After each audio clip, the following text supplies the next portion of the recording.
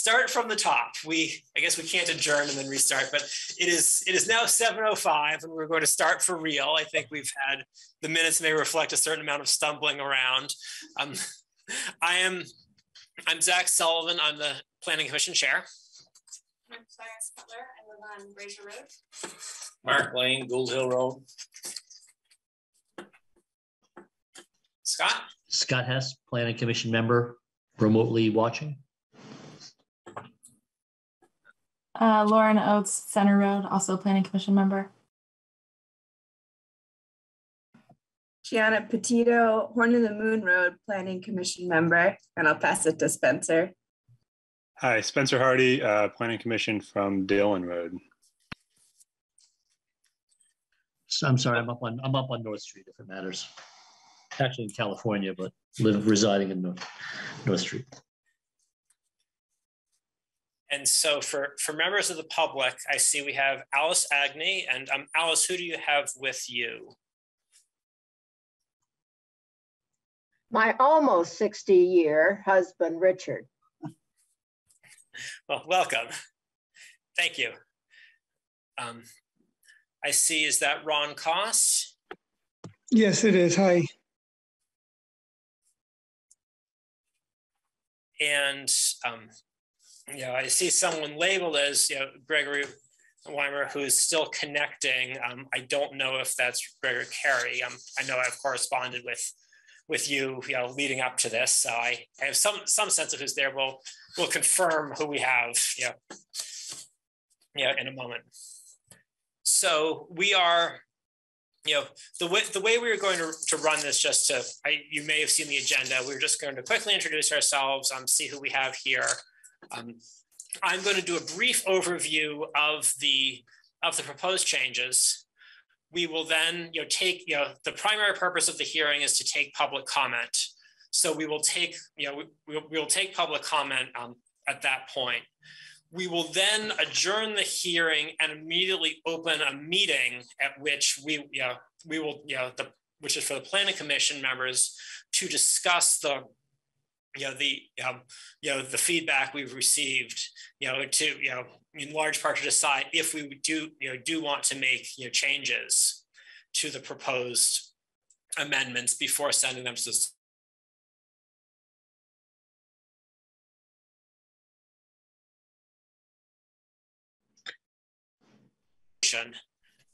which you should be able to see on the screen.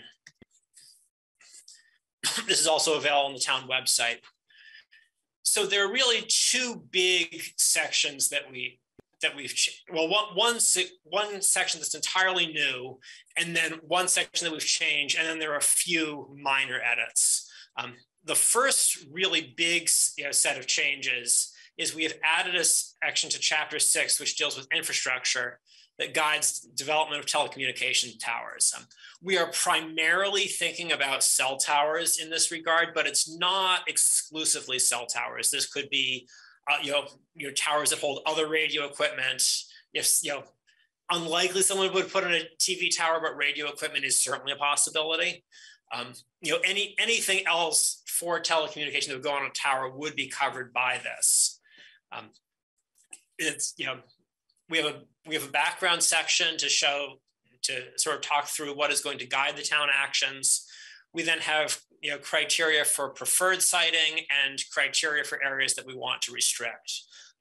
This very much mimics what we did in the energy section, which immediately precedes this, which deals with preferred siting and areas to be avoided, particularly for renewable energy. We also made some corrections to the scenic resources section, which is in Chapter 9. This is, we did some minor updates around just clarifying some of the thinking behind, what constitutes a foreground area. There were also some areas where, some residents discovered errors in the town plan, pieces where where we had left certain things out, and when the original town plan was adopted, and so those have been put in. There are also then new goals, policies, and actions. Those go into chapter 11, but they are also parts of the new sections. So to go through a little bit of the background, as of now, there are no freestanding cell towers in town. There have been 2 proposed over the years. One fairly recently, one a few years ago now. We have,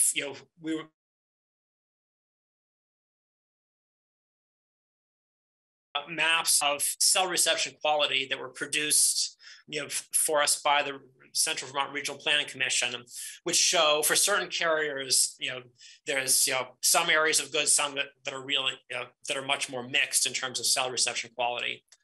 We also looked at some of the data, statewide at the shifting reliance on cell phones, and there's particularly over the past 10 years.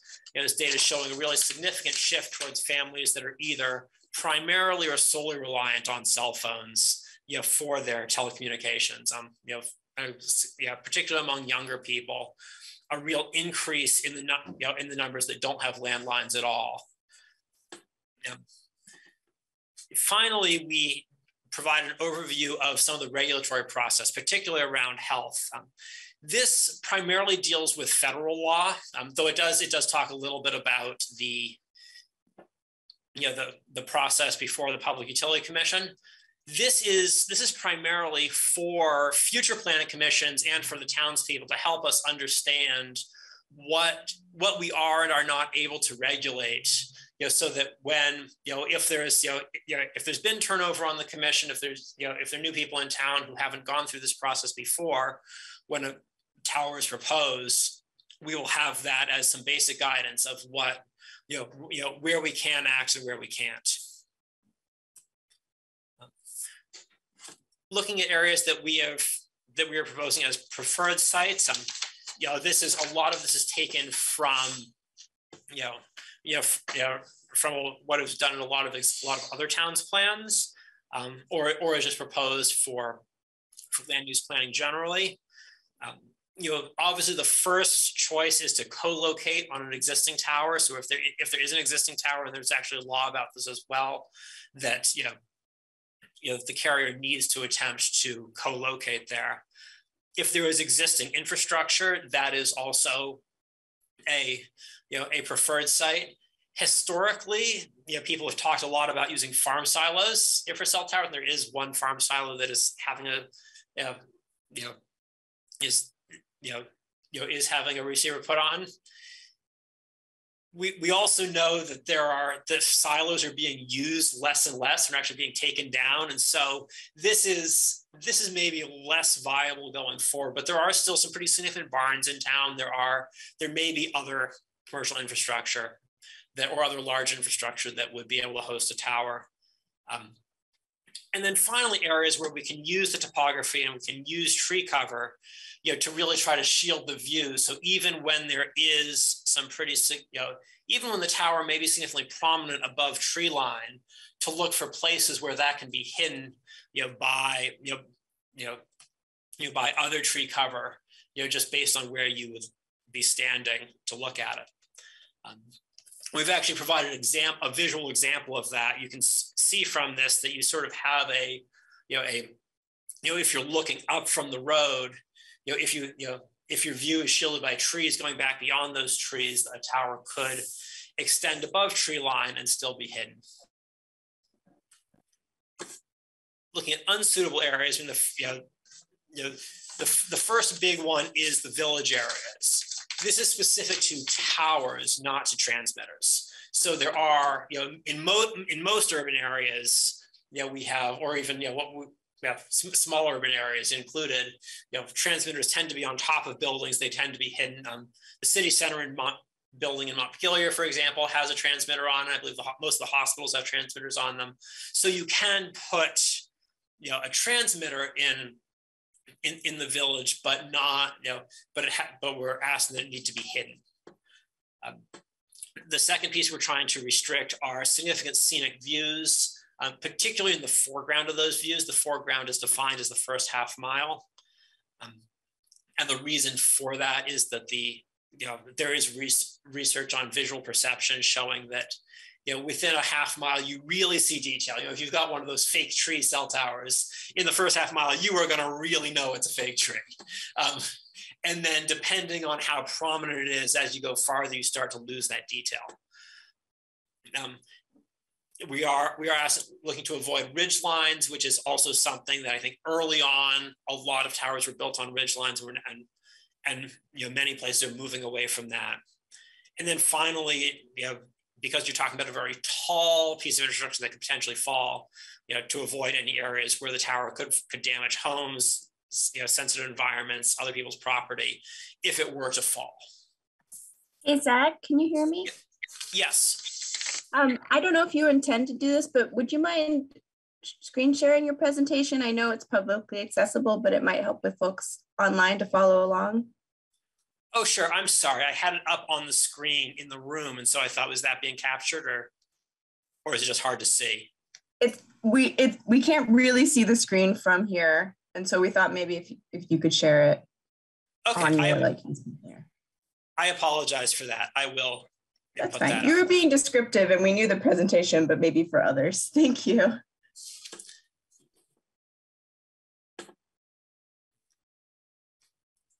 Okay, how is that?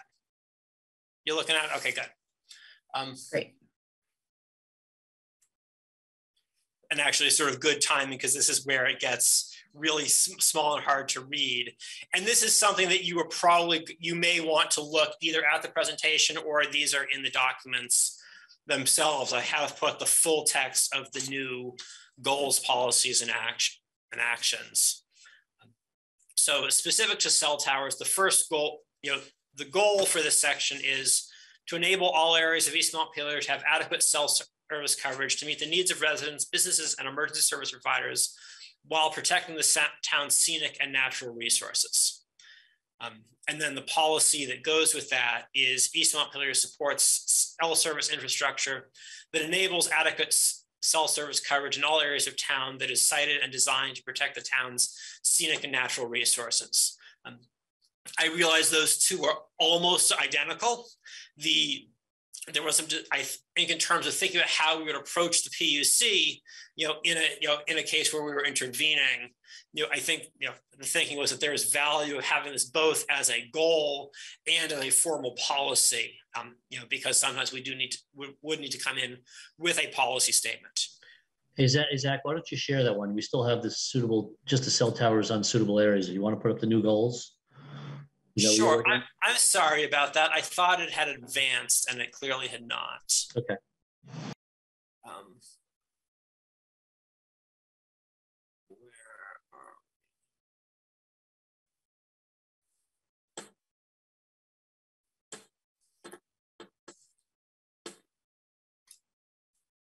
Sorry, I don't know why that is not advancing when so you're looking at that there? We got it now. New goals, policies, and actions. Very good. I just did a terrible presenter thing and read my entire slide. So you do have the information, but you can refer back.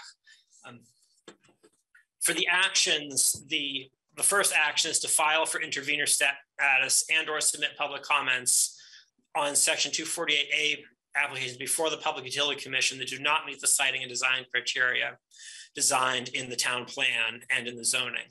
And so the basic thinking behind that action was to bind the, this planning commission or a future planning commission to say, these are our rules and we do need to step up and defend them.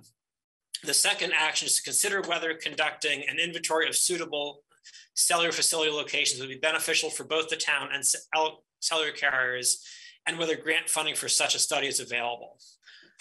This is basically to, we opted at this point to not conduct a full inventory, and essentially choose places in town where cell towers could be placed or would be advised. The thinking is that's a significant undertaking. That requires a lot of expertise. It would take a lot of time. It would probably take a multi-town effort. But at the same time, it is an idea that we didn't want to just let drop. And so the thinking here is that this will be something for the planning commission to deal with when we adopt the next town plan. And at that point to decide whether it is in the town's interest to conduct an inventory, or to, and to actually identify specific locations that would be beneficial or not.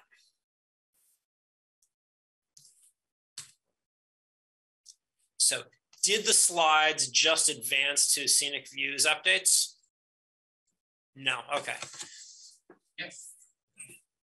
They did for us, they didn't for the people watching at home. They have now. They just It's did. just a delay. I apologize.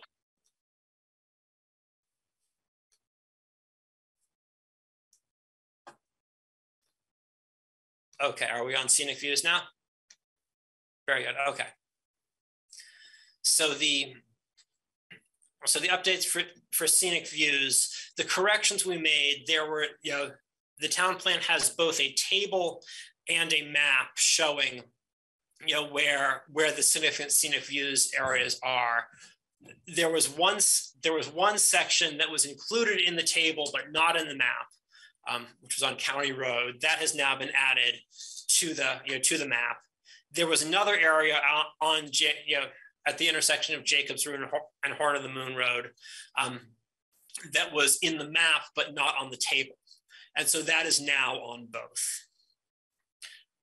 We have not designated the East Montpelier Trail System as a potential, as formal scenic view areas, but we did add some language recognizing that those are areas that might be considered scenic views, and that should probably, because those are permanently protected, for use by the public. And so while the existing language only points to roadsides, we wanted to include those as public areas as well. We, as I mentioned before, we put in clarification of the reasoning for the foreground definition, talking about why, what the research is on why half a mile is important.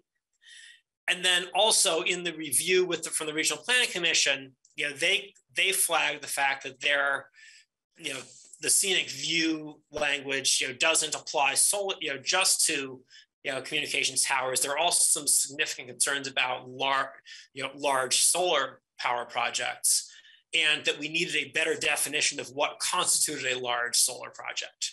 And so that has been, updated. That is based on the kilowatt hour, that is based on the power output, which are the criteria the Public Utility Commission uses as well. Sorry, I'm gonna go do my manual, updating, advancement again.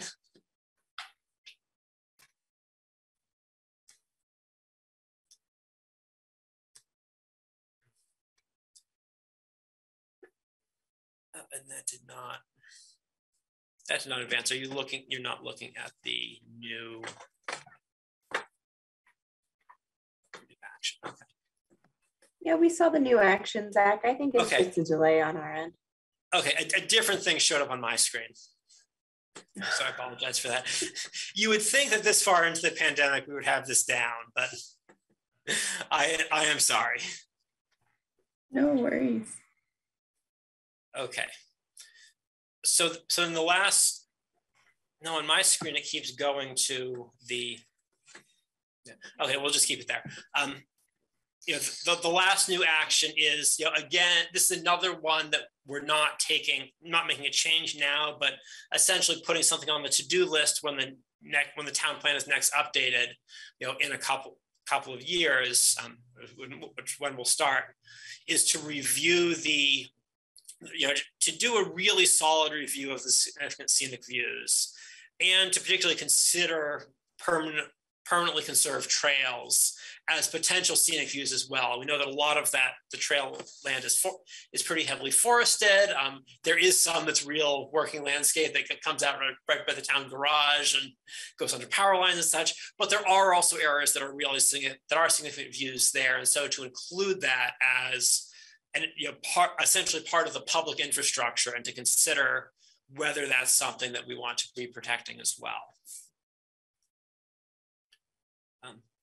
That concludes the presentation. I don't know if people have specific questions on the presentation itself before we move into taking public comment.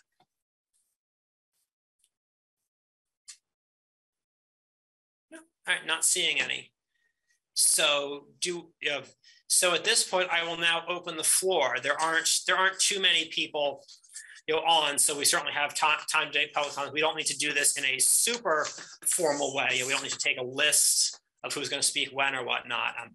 So I guess I will just take hands. You can also use the raise hand icon within Zoom in order to ask to be recognized.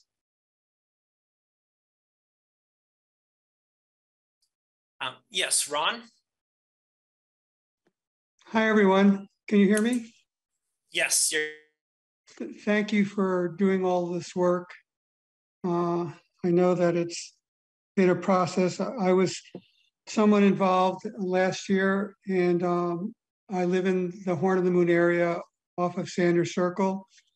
And I have maybe a few questions. Sorry, Ron, we're having an audio problem in the room. What's that? I just switched it to my mic. Okay, can you hear me now? Okay. Give us one moment. We'll get this back up. I'm sorry. Yeah, we hear it fine online.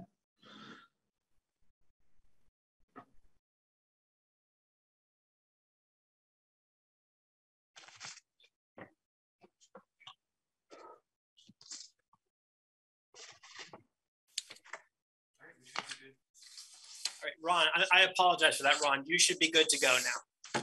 That's okay. Can you hear me? Yeah? Yes. Okay, good.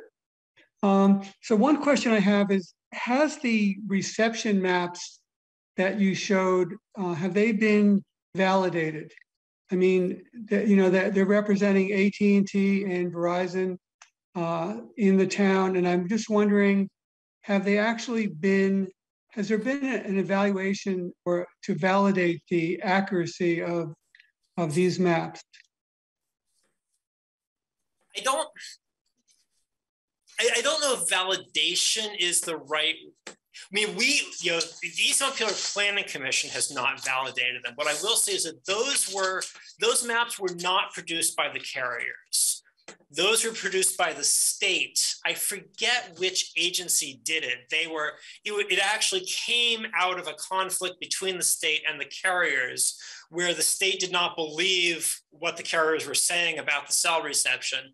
And so they sent someone around basically to drive every single road in the state with a car equipped with, I think, 6 cell phones and a computer that was logging their reception all the time. And so I think if your question is really about, did this come from an independent source, that is how that data was collected. Okay, I mean, the reason that I think obvious reason that this is really important is that when a tower location is considered, one of the critical reasons to locate that tower is to serve areas that are poorly served. And I just think that it's, I think it would be interesting to, like in the Horn of the Moon here where I am, I really, I question whether what was being represented on that map was accurate. So anyway, I'll just make that comment and ask that question and leave it at that. One thing that I think is missing, that I think is very important, and I understand that some things may be outside of the jurisdiction of the Planning Commission, the town, et cetera, but I think that to not identify property values as a variable or something that needs to be or should be considered in the siting of a tower, I think is a big oversight. I mean, many people have their primary assets and their futures tied into their real estate. And the impact that a tower could have on property values is significant. And I just think, I don't really understand how it could be completely, at least not acknowledged in some way, even if it falls outside of some jurisdiction. That's one comment. All right, thank you, Ron. Do we have other people who would like to comment? I just say, well said, thank you. And You're is that welcome. Carrie? Yes, that's me, thank you. Great, thank you. It's a different name on the screen. I just want to confirm who we have giving us feedback. Oh, sure, sorry, it's my husband, yeah.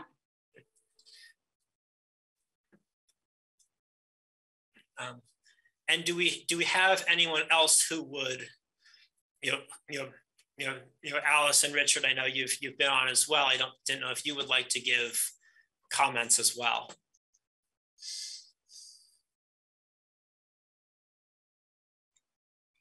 I think that Ron's last point is it should be considered. It's important. All right, thank you.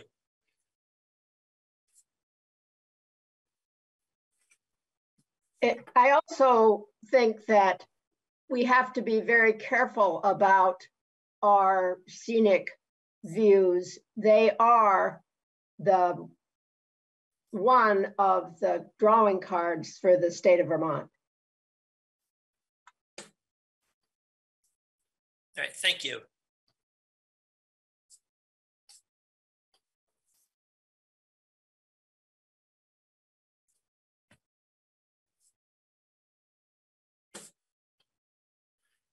All right, we have. I realize that we have gone around the horn. We're not going to put a hard prohibition on. What Ron is another. I was just going to say. I was actually just going to say we have time for more. So yes. Yeah, I have another comment. If there isn't anybody else who hasn't spoken who wants to. Yep. Go ahead.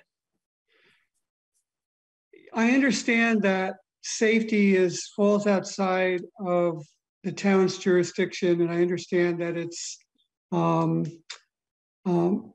of an FCC rule that goes back to 1996. My comment here is that even though I understand that it falls outside of the jurisdiction of the town and is directed or guided by this 1996 regulation, this is almost heading towards a 30-year-old regulation.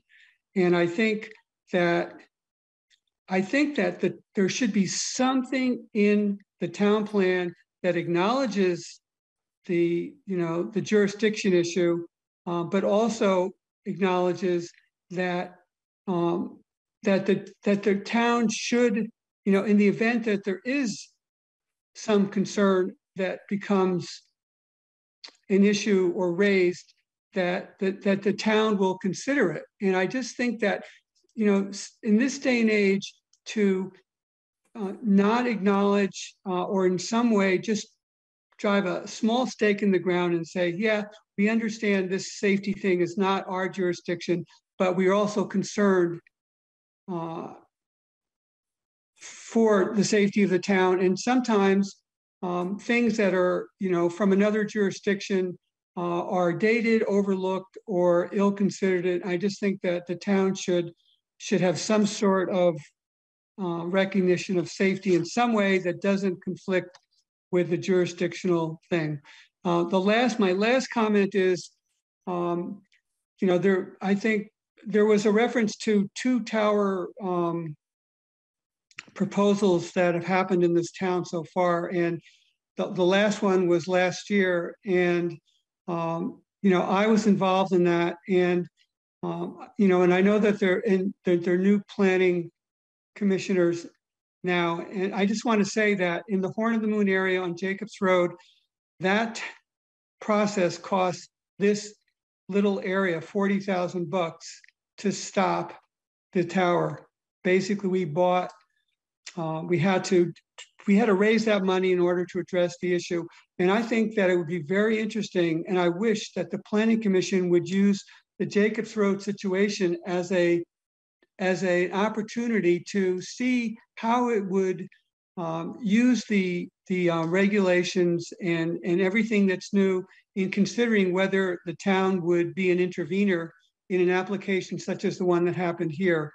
I really think it's an incredible opportunity to really see whether the town would have approved the location of the tower. And I'll stop there. Thank you.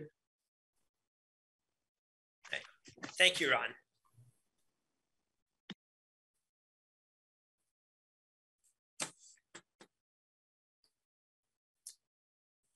Do we have anyone else who's thought of additional things they'd like to add?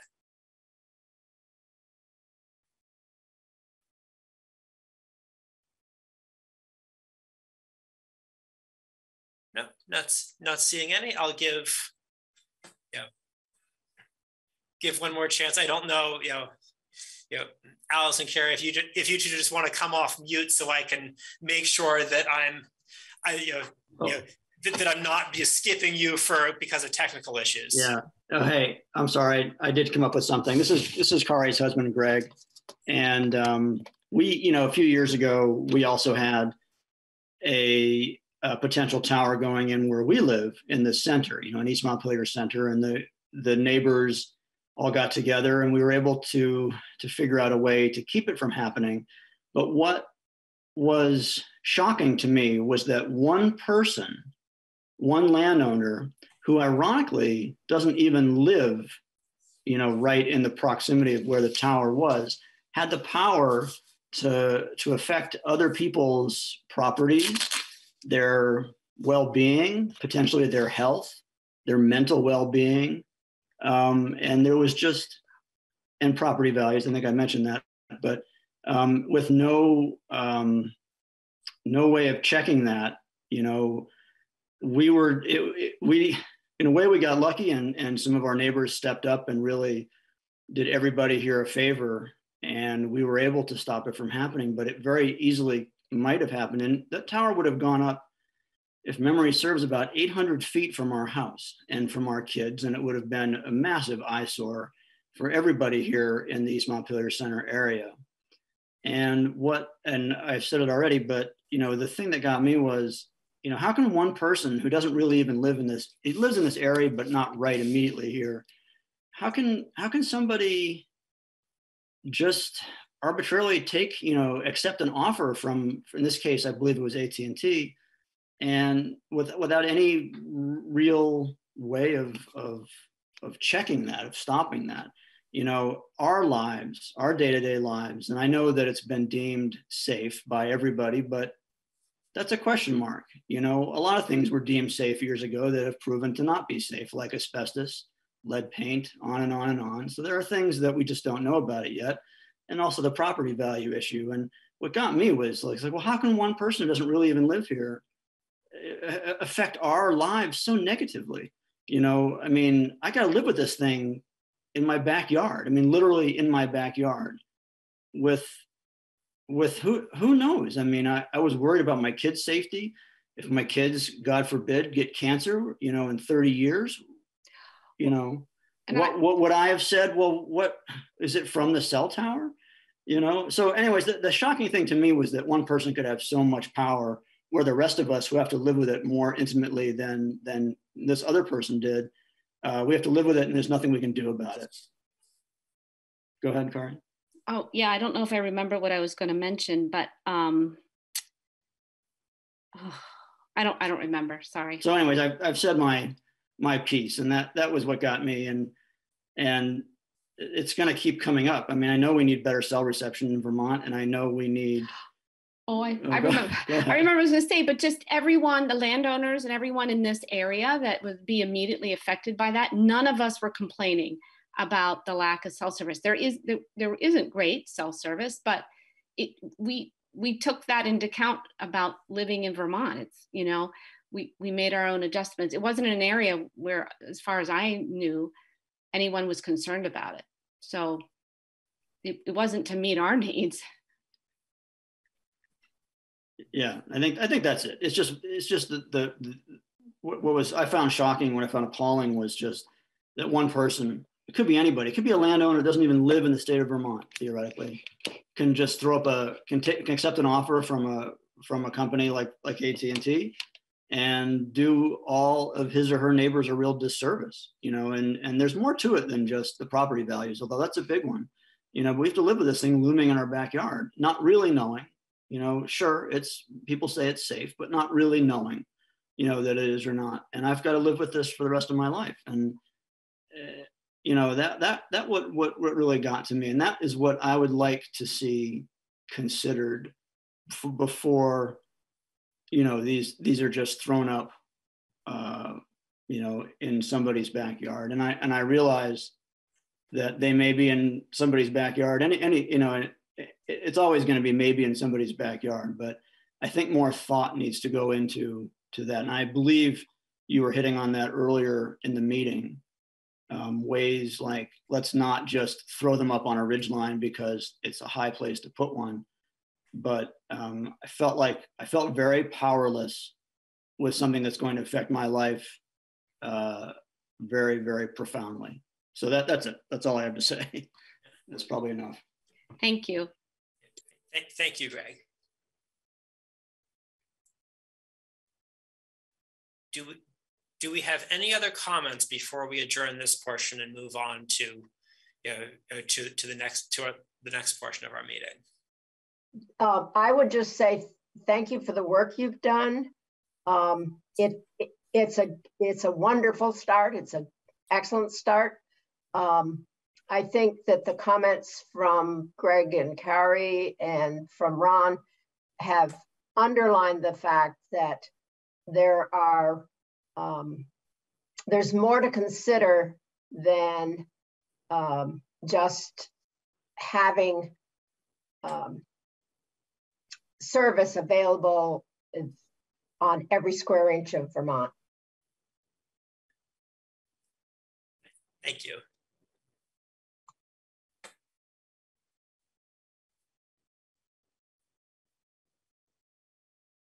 So I will put a last call for any further comments, and if not, I will accept a motion to, if there are no further comments, then I will actually need a motion to adjourn the hearing. Though we will not be going away, we just have to formally adjourn and then formally call a meeting to the next meeting to order.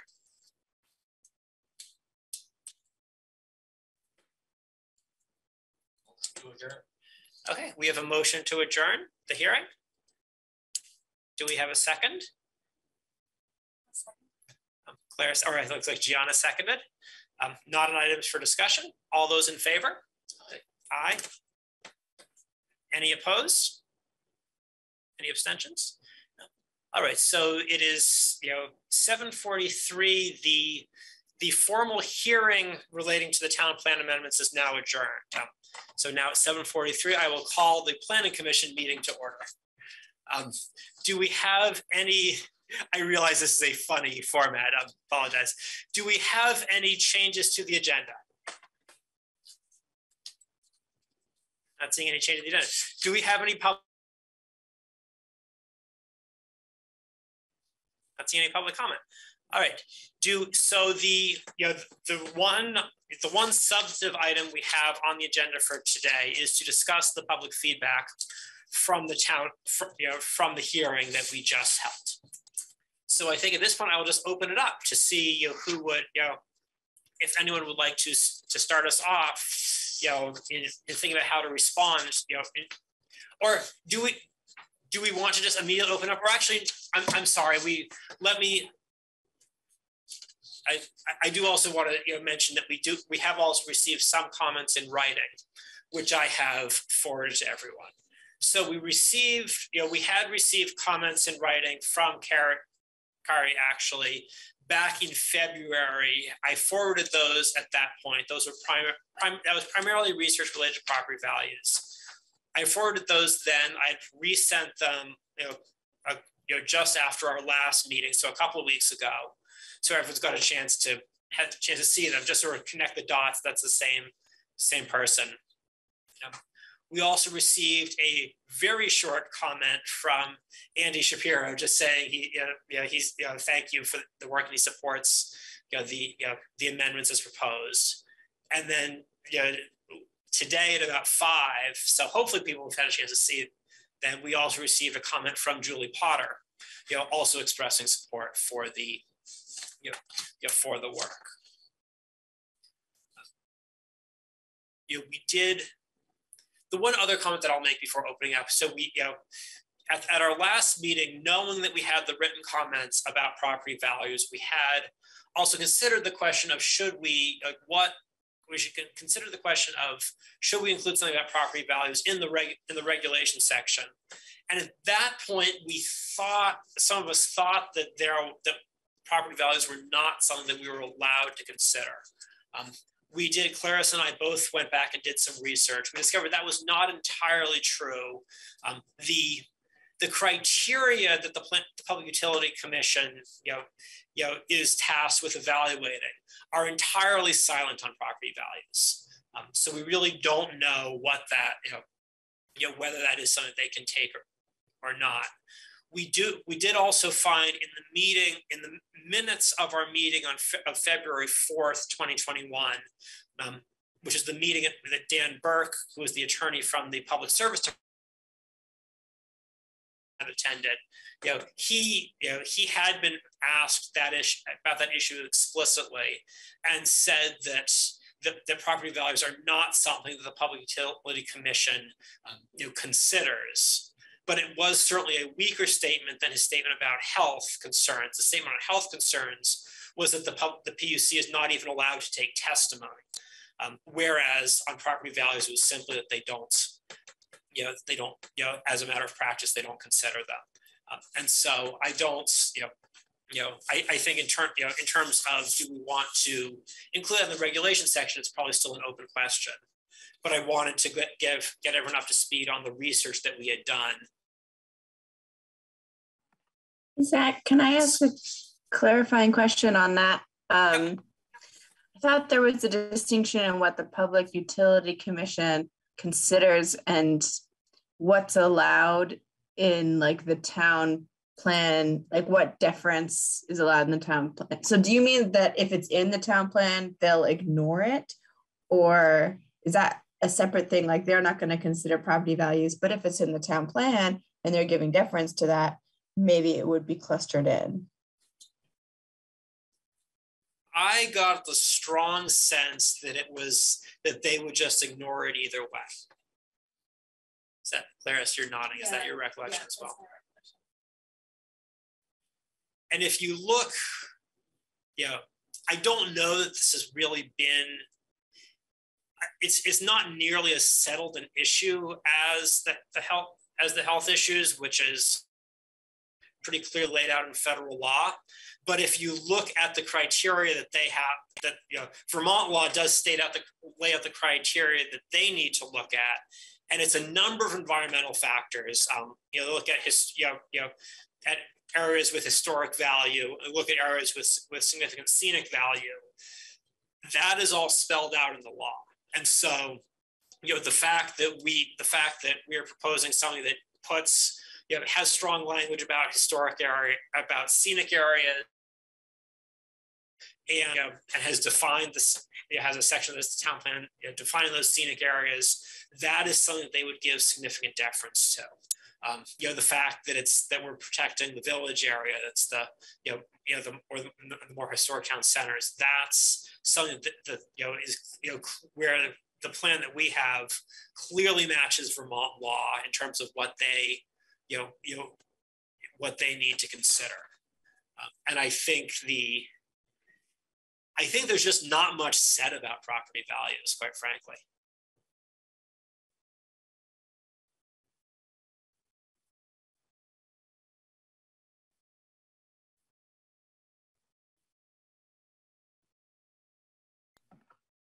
Yeah, that's interesting to know that change or a slight update. And I guess I'm curious if other towns have addressed property values and how they have, because I think in my head, I'm wondering how would they quantify that? Would they have someone come up and say, well, that's not visible from here. You've got some trees behind your house. So no, this won't impact, like, I guess just like, how do they, measure that, and how have towns sort of written that language? I don't.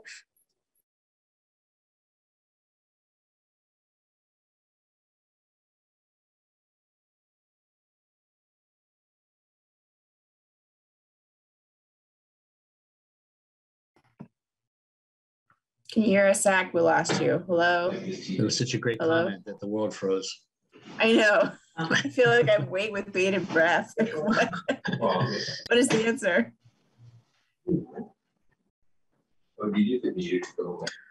Well, maybe they went back to Bethel, just like the like the little icon says from work, I guess.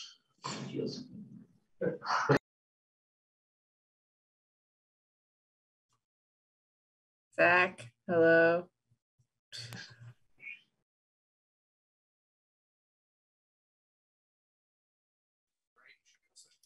All right, so, sorry about that. Are we back? Okay. Such a good plan to have have real cameras in here. It's the room is not cooperating. So we did look at a number of other town plans when we were starting this process to see what other towns had done, to see what we could take, and really did not find much. Didn't find much in general. I would say that the plan, that the section that we are putting forward is far more comprehensive than anything else I've seen. And I don't remember seeing anything related to property values in those other plans. Yeah.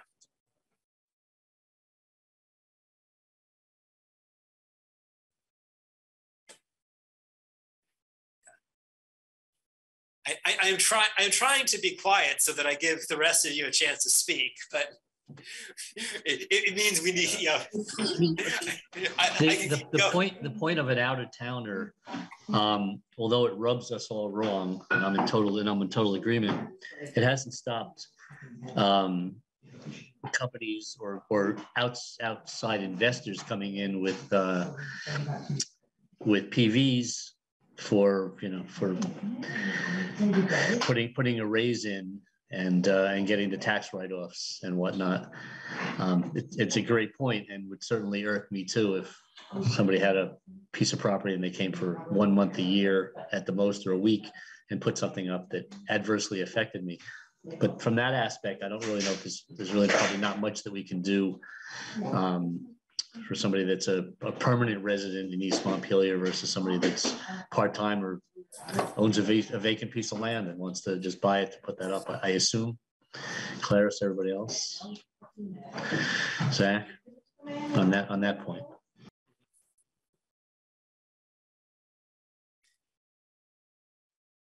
Yeah, I mean, personally, I would be hesitant to start trying to get into regulating based on where someone had come from.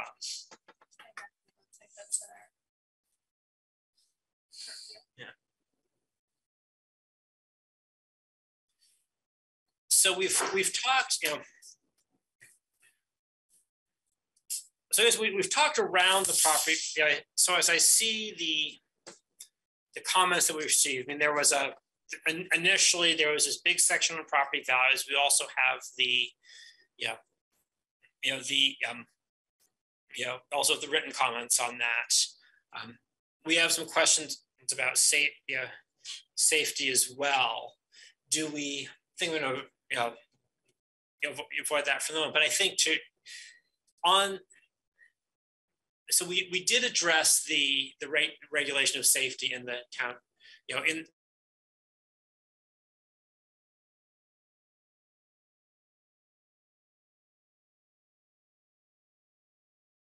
how we would deal with property values, either to the regulation section to speak to. Zach, you froze for a little bit. Do you want to go back and say how we address safety? Yes, so I was just saying, so we have spoken to the question of regulation of safety in the in the proposed amendment. We have not spoken to property values at all. Do we want to speak to property values either in that regulation section or somewhere else?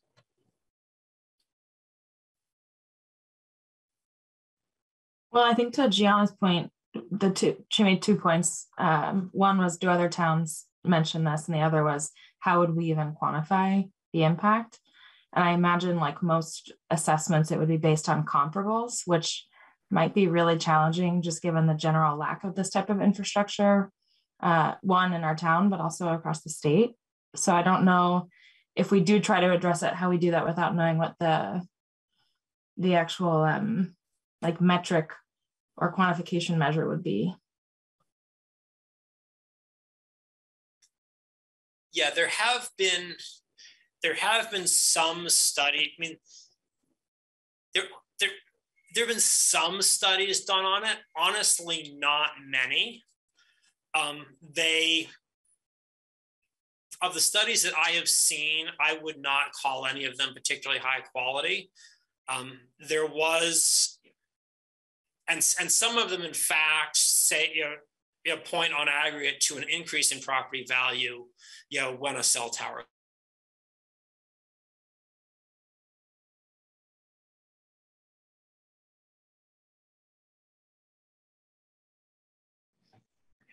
I don't know if he knows the American Sign Language. In terms of the evidence that I have seen so far, I don't know that it's strong. Sorry, Scott, you were going to say something? No, we lost some of your verbiage there. You blanked out a little bit. Oh, sorry about that. I was just saying that of the studies that we have seen, they're methodologically, a lot of them are not great, and some of them, in fact, point to an increase in property values with the addition of a cell tower. Not huge impacts, but it's but that's the direction some of them run, and so it's really not clear to me what evidence we would point to, if we were going to make an argument that a tower would decrease property values. Particularly if the guidance looking at visual impact, had really been addressed.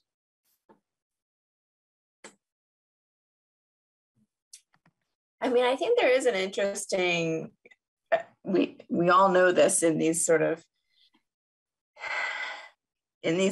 in these planning issues where there's like the pocket of immediate adjacent neighbors that are directly impacted, and then the broader who aren't impacted but may benefit. And so there is this, there's always this tension between those two pieces, right? And it's an interesting question if maybe we don't necessarily have to put it in citing, but some consideration of net benefit, that we would support some consideration of net benefit. And maybe that's documenting like how many more people would get cell service versus I don't know if we would need to dictate that or even have a way to suggest like how that is quantified, back to Lauren's point, but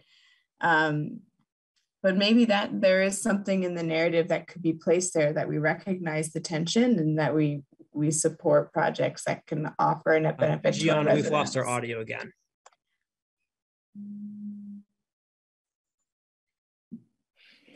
All right. Back. You're back. Can you hear me? I can hear you. Yes. Sorry about that. That's okay. I can see your chat. That's good. I don't know where you are. I guess I was saying maybe it could fit in the narrative that we recognize the tension and that we would be more supportive of proposals that can demonstrate the net benefit for town residents.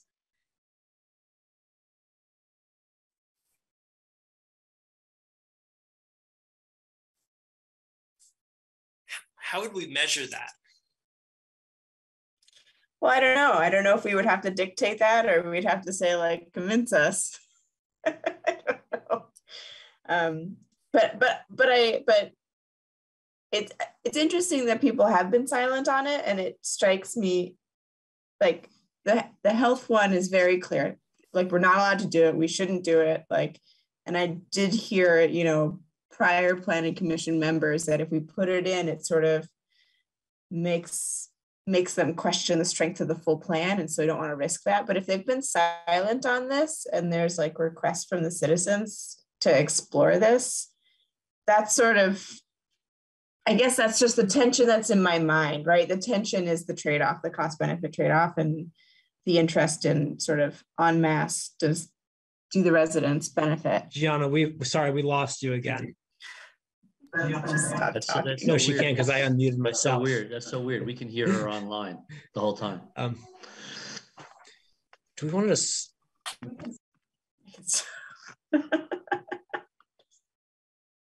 Maybe we should have just two separate meetings. Those of us online and those in the room. They should leave the room since there are no members of the public there and just join Zoom independently. Got a good point there, Laura.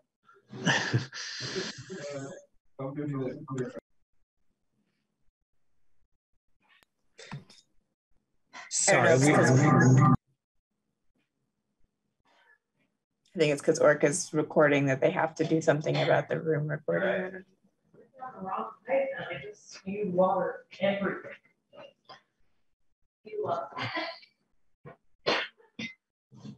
This is going to have millions and millions of hits from Orca. It's just going to overrun their servers when everybody gets wind of this. YouTube is going to explode. I have seen some really interesting like public town meetings. This is not one of them in terms of getting onto YouTube. I've actually been signing into the East Montpelier or listening to, well, my wife's on the select board, but even if she doesn't, it's hanging out at home with a beer. That's what you do in East Montpelier for excitement.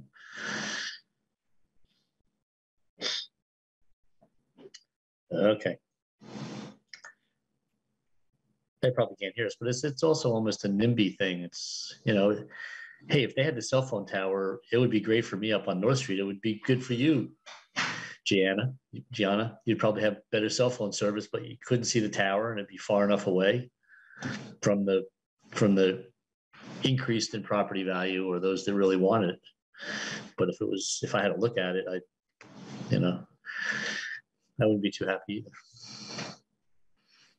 Yeah, I think that's maybe we're not allowed to talk if the's not a quorum. Yeah, actually, you're right. I wanted to talk, but I'm like, oh, are we allowed to? I should keep my mouth shut. Yeah. They're clustering around the computer. Are they moving the deck chairs on the Titanic?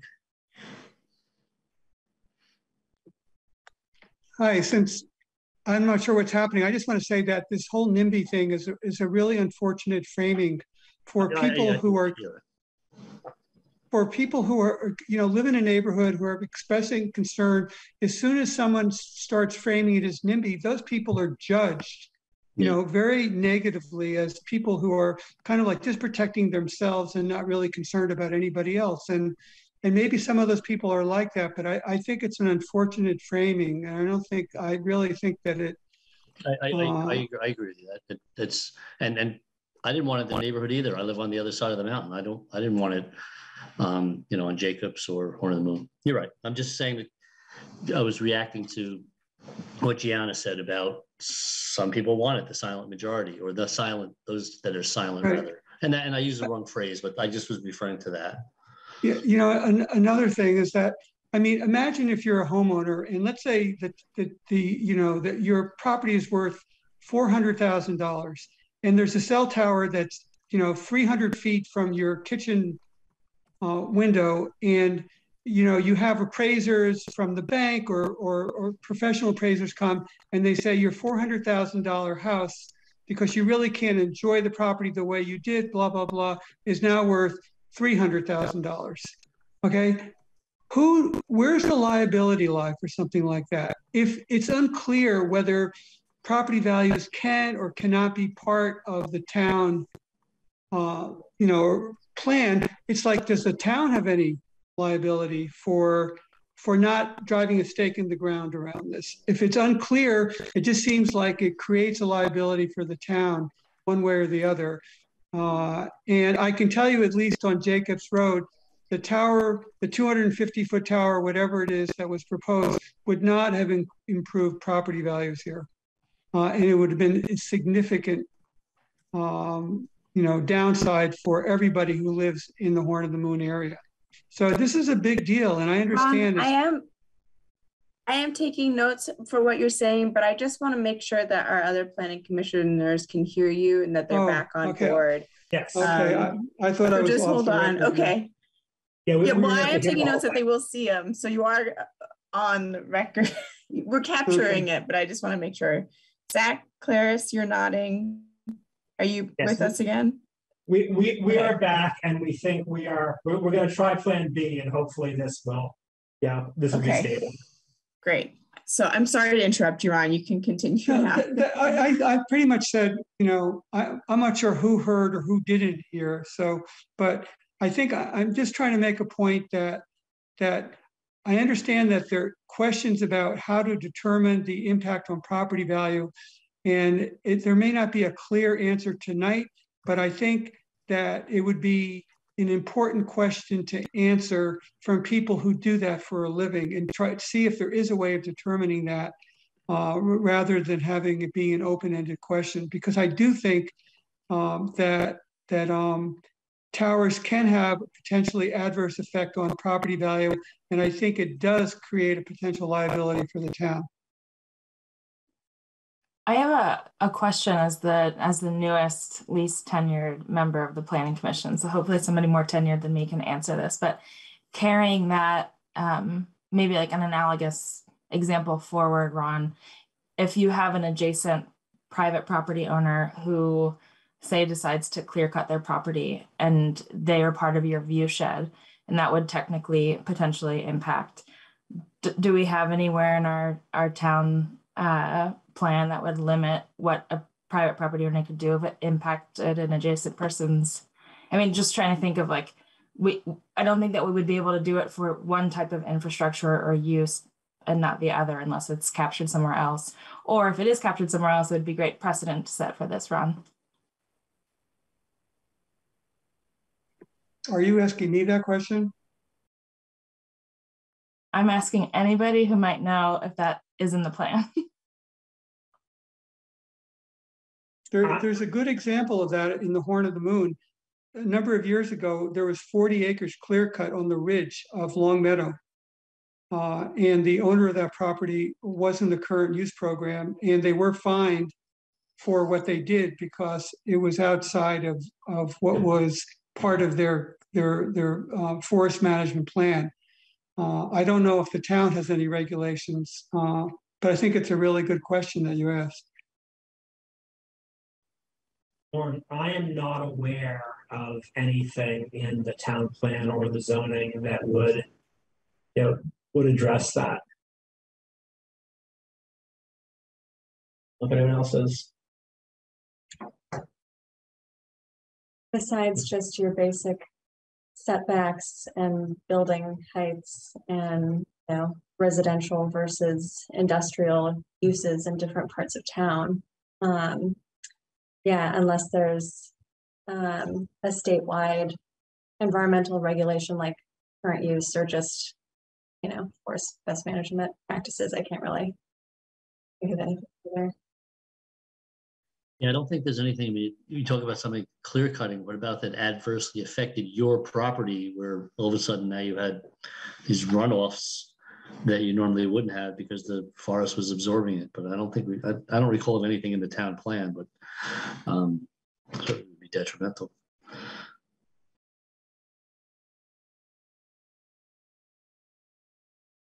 So in a DRB, there is a part about adversely affecting your property, but not your view, or not count the view or anything. Crowding, like same thing, if a big a farmer next door to you builds a big barn in his field, now it's blocking your view. You can't do nothing about that either, so. Puts up a silo. Can't stop them. Yeah. So I do want to get us back to the question of do we would it be helpful to do a straw poll just on sort of where people are on do we want to make changes to address property values? Can I say just one more thing first? Yeah, so I know that some of these, a discussion about some of these issues can be pretty unsatisfactory based on, our limits as a town. But, when I get back to thinking about what the amendment to the town plan is for, it's maybe two parts. It's one is an educational piece for,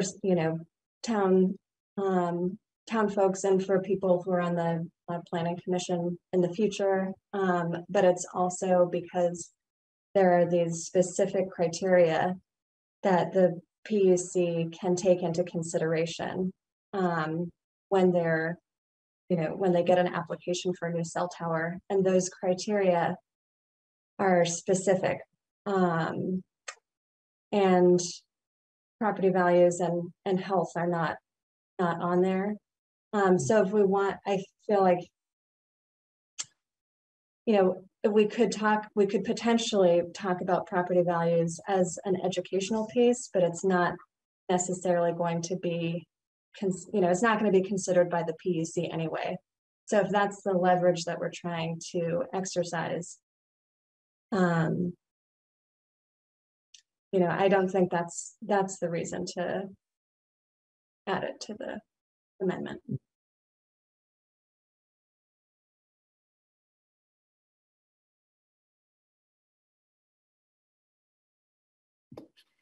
Hi, it's Kari. Is there any value to adding it just to indicate that it's something that property owners have a concern about, just as a starting place?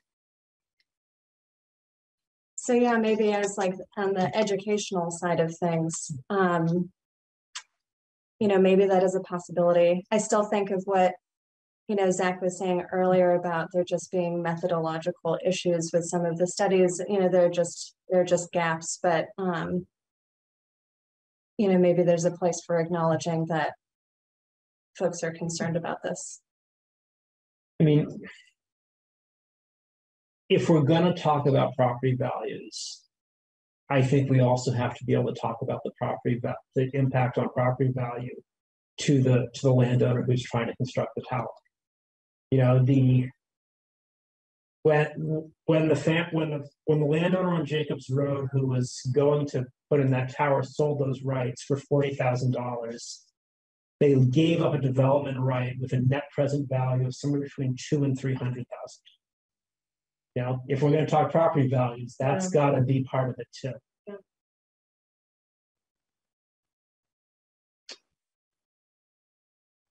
I would also imagine we'd have to include something about property values for adjacent properties that didn't have adequate cell service and would be improved by having a cell service. Yeah.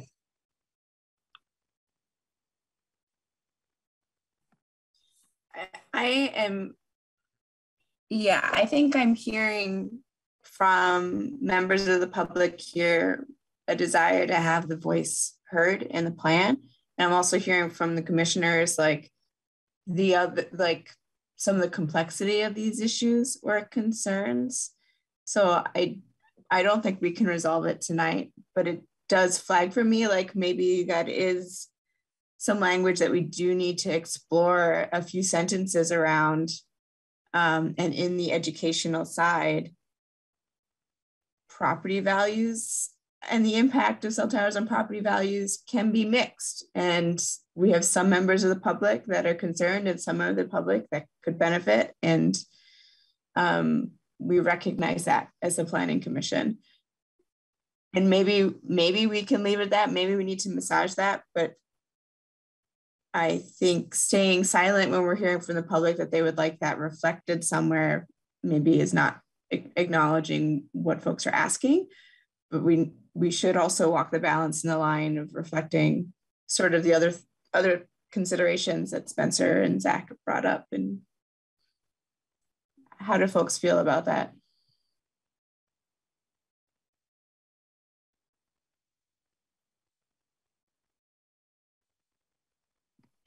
Hi, this is Kari again. I think, you know, it's nice to have that acknowledged somewhere, that there's a piece, both for some people, it could improve their property values with self-service, but for others, it could be very detrimental.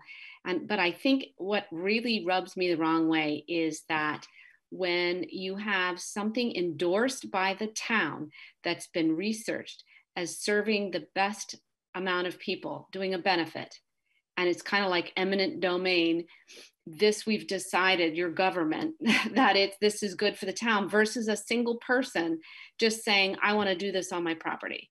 And it hasn't been, you know, something part of the town plan.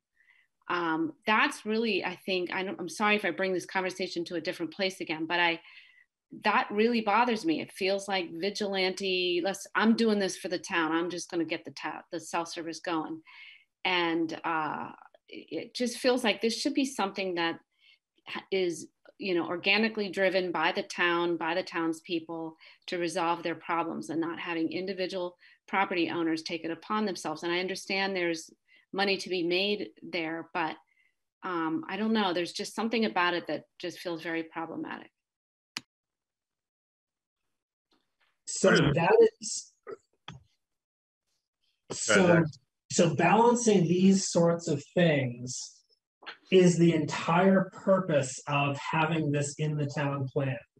And that is the entire purpose of having, you know, better sites and worse sites to be able to try to steer towers to areas where they would have a smaller impact. And so I guess my question to you, Kari, is so what would you put in the plan that would accomplish that in a way that it's not being accomplished now?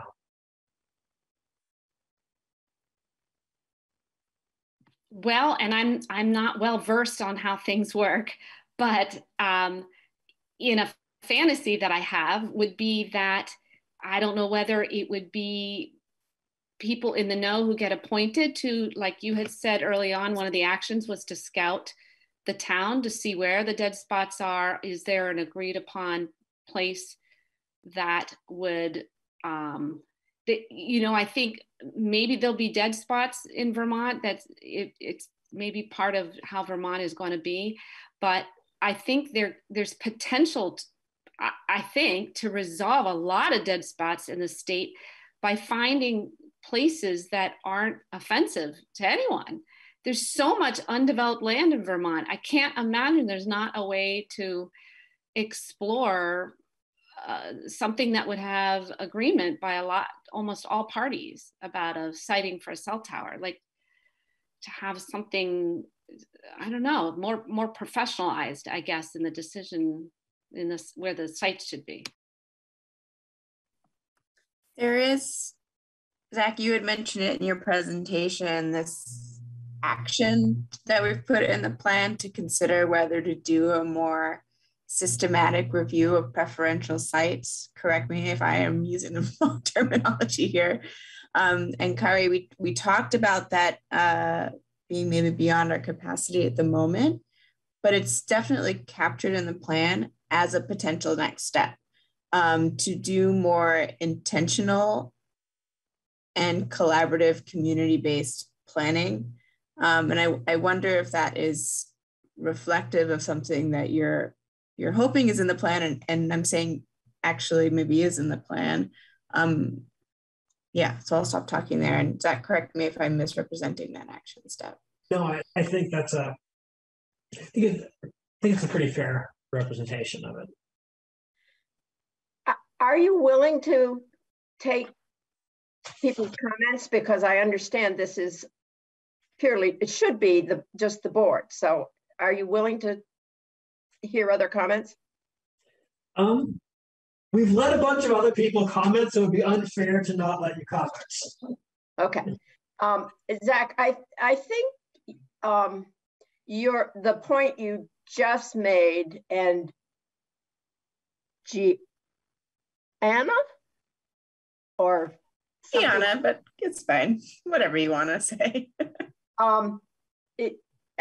I think the point you're making that by moving forward, finding appropriate sites, that doing that in a systematic way has the potential for addressing Kara's concerns, because it locates those spots that Kara is talking about the best we can. The places where it will spread out the availability of the signals and be least obtrusive to our views and our neighborhoods. So I think maybe those last two comments for me move us in the direction of the next steps that will, with what you have proposed and provided for us tonight, help us move forward.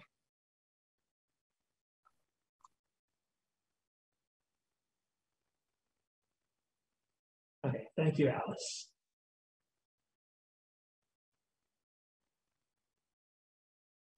So I think I'm trying to get keep us on track. So I know we did discuss the possibility of doing a study at some length. The conclusion at that point was that this would be such a significant undertaking that we didn't want to basically put this amendment on hold for probably a year or two, while we tried to secure funding, secured experts, did the work we were going to need to do. Clearly that could, if anyone would like to, if anyone on the commission would like to challenge that, there is a forum to do that. But Zach, that is where we left it. Zach, this seems like a perfect action item within the town plan for either revision, or I don't know whether we can put action items now that need to be addressed going forward in the town plan. We have that whole list, but that seems to be the perfect place for it. And then yeah. So Scott, we do have an action item to figure out whether we want to do this kind of a study. Are you talking about having an action item specifically to do the study? Yeah. It's not always acted upon, but it would almost be up to the select board probably with funding or a little stronger teeth. I think this all makes a lot of sense. I mean, what is the least obtrusive place with the most coverage? That's just all been mentioned. I did.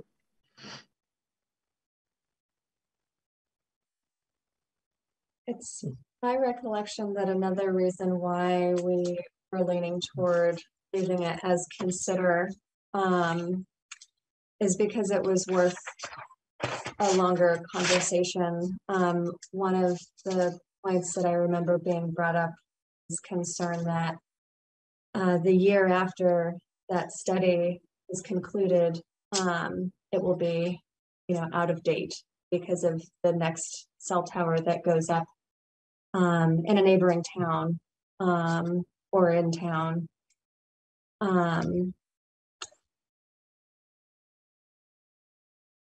So yeah, I think that we also haven't necessarily talked through, what the true scope of that would be, or who does that kind of work in Vermont. So I'm just trying to recollect why we landed on consider instead of making it a definite. Fair enough.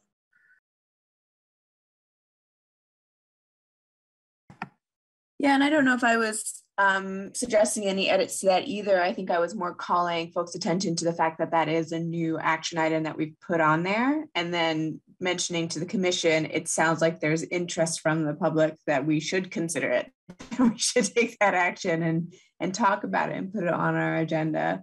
Because there might be interest, like Zach said, we don't really want to hold up these amendments because a plant, tower could go in tomorrow. We'd like to have some standards in there. So like maybe we could process these with whatever feedback and, get them to the select board, but then have this consideration of, do we want more explicit standards of preferential sites? Do we want that to be sort of a public participation process and explore that as per that action item, whether we want to go down that road or not? But it sounds like having that action item and highlighting that maybe is assuaging some of Alice's concerns and maybe some of Kari's, I'm not sure.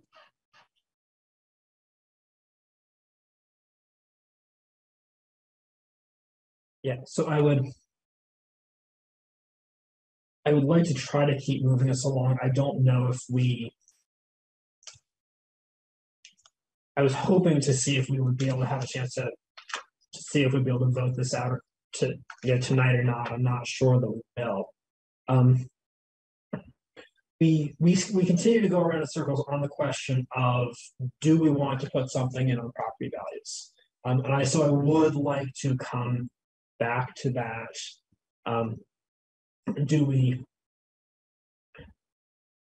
I think it probably makes sense just to get it. I don't have a good sense of where we are as a whole, and so I think it might be helpful to do a straw poll of just, do we, yes or no, do we open things back up to speak to property values? And Mark Claris, do you want to start us? I'll vote no. Oh, yeah. No on that. Okay, I'm a no as well. Lauren? No. Spencer? No. Gianna? Yes. And Scott? I'm going to say yes. Okay, so we've got, it's not unanimous, but we do have a pretty strong lean. On the commission.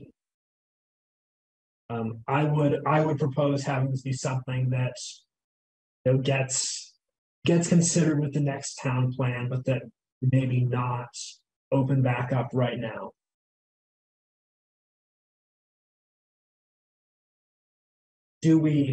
I know we did receive some comments on health impacts. I know we also talked about that at length in initial process, and that was that seemed to be pretty cut and dry, that we were not, that wasn't something that we could touch. I don't know if, are there any other issues that people think we need to discuss on the health question?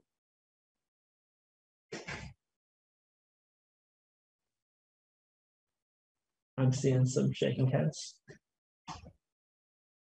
So we still have the question of, and I'm just going back through my notes to see what else I'm going to look at. Do we, do people feel, do we want to continue looking at reopening the question of a placement study, or are we, do people feel good with what we have for the action item right now? Happy with the way the action item is now. Yeah. We've got the thumb. I'm not sure that was a totally clear yes or no question. So is this thumbs up for as it is now? Okay. So we actually may be closer than I thought. Are there other issues that I have missed that we want to address, where we might want to make changes, or do we want to send the proposed amendments to the select board as is?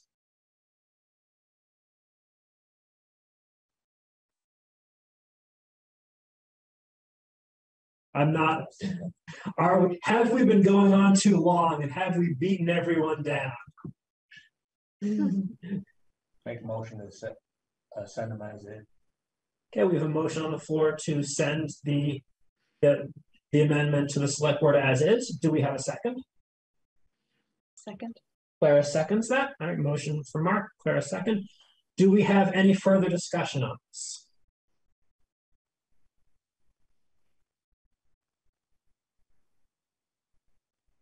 Not seeing any. I realize that we have talked around this.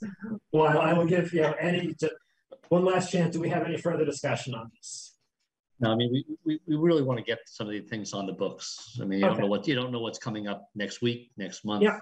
And to keep delaying it for another 2 weeks, 4 weeks, 6 months, it's important to get some more language into our town plan, which is I think the reason why we want to move this along. So I'm not seeing any further discussion. So I'll take all in favor of the motion. Aye. Aye. Any opposed? Any abstentions? All right, ayes have it. All right, so this can move on to the select board and move on towards approval, hopefully. And they'll have their own hearing. They will have their own hearing. That's Two hearings. The select board will also then hold hearings, on this. So we are not, the planning commission's portion is done for the moment, but this will move on to the select board. They will hold hearings, and we will have more work to do if they send it back to us requesting more work. I want to thank you for having this hearing and then your meeting and the thoughtfulness with which you processed the comments.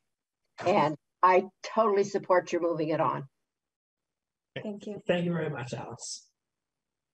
We've given this a lot of thought, and a lot of us have internally given it thought. Some of us are neighbors right around the block, and it's serious, and it's weighing on us, and we're really concerned on and value your opinions and those that are not joining us tonight.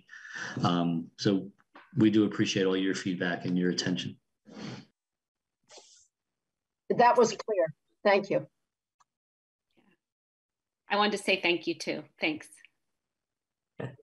Thank you very much, Kari. All right, so I think we will move into the very boring part of the meeting. Do we have any updates from the Capital Improvement Committee? Oh, this is my favorite part of life. No, we have not had a capital improvement meeting since, and I'll save you some oxygen, and we'll move on to the next topic. No, we have not had an energy committee meeting since either, and I'll rest at that. Thank you very much, Scott. Mark, anything from Resilient Roads? We've had 3 meetings in the last 2 weeks. First 2, actually, we worked over at U32, cleaning up where they took the ash trees out, cleaned all the shrub underneath, trimmed the trees that been planted in the parking lot. And then they had a meeting today. I didn't go to that for the Michael Dwayne.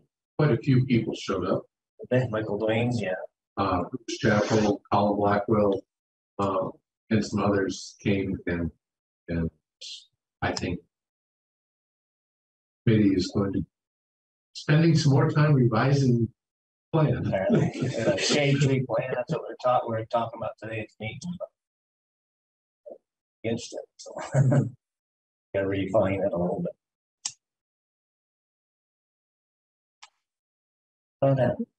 Great. Thank you, Mark. Thank you for saving the updates so that we have some updates. Clarice, anything? I do have something from the Regional Planning Commission. Clarice, do you have anything from the Regional Planning Commission? There's a meeting on the 10th. Spencer, I will forward you that agenda. I don't know if he's officially, sorry, Bruce just perked up in the back of the room. So. Bruce looks like a puppy that's just where someone just put some bacon on the stove.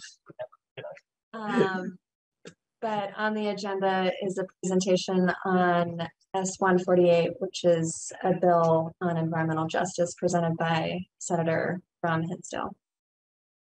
Spencer, you're our rep? Not officially at this point, I don't believe. Well, congratulations. Thank you. Seriously, no. I missed the last meeting. I am usually very facetious and I like to make comments, but truly thank you for Thank you for representing us. That's wonderful. Thank you so much for stepping up. No, I'm being very sincere. You really have to do it now, Spencer. Yeah, I guess so. Yeah. We'll camp outside your house if you don't.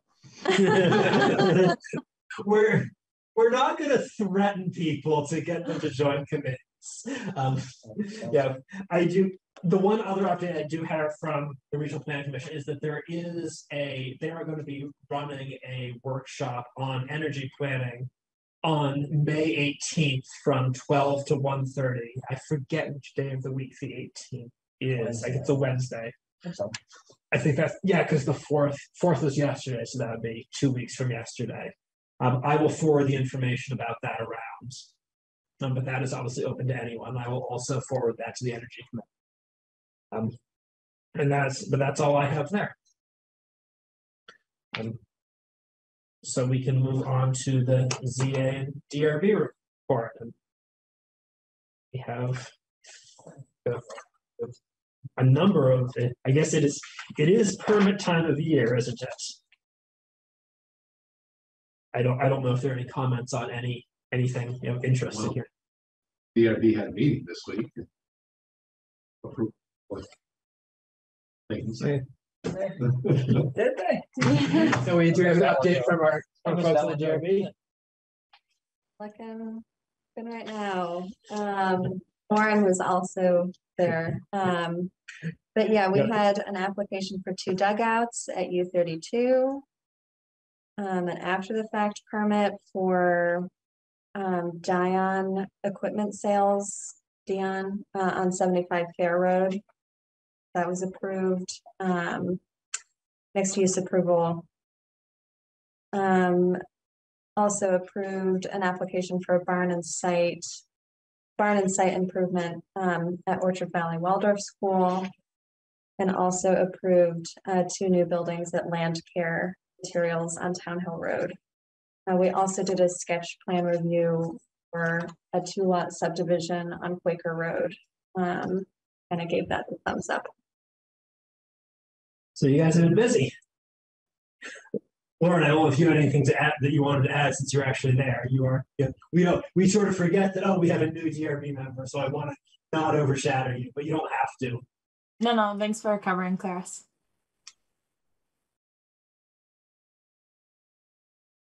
All right, so that's, I believe that is it for our updates. So the next, the last piece is to look at the minutes from the April 21st meeting.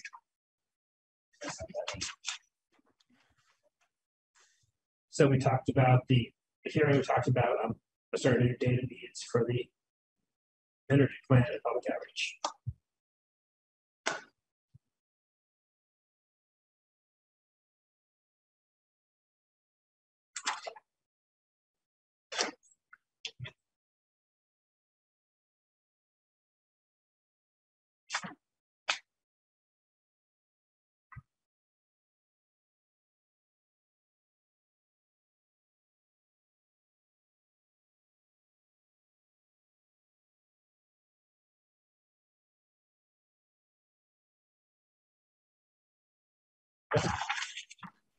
Zach, I will make a motion to accept the minutes. Thank you, Scott. With the motion, do we have a second? I'll second. 5 seconds. All right. Any discussion? We are still able to get changes in if there is any discussion or anything else, Scott. Not seeing any. All right. All in favor? Aye. Aye. Any opposed? All right. Minutes pass. Thank you very much. So last item is other business. So I forgot on the CRPC updates. I did also speak with Sam Lash last week. So we are moving. I can do further updates at our next meeting. No, not seeing any other business. I will defer to Mark for the last piece of business that he hadn't been in a few meetings. So I will defer to Mark on this last item. Mark makes a motion to adjourn. I'll second it. Scott seconds. Not an item for discussion. All those in favor? Aye. Any opposed? All right, thank you very much, everyone. We are adjourned. It is 8:40. Adios, Cinco de Mayo. Have a good one, everyone.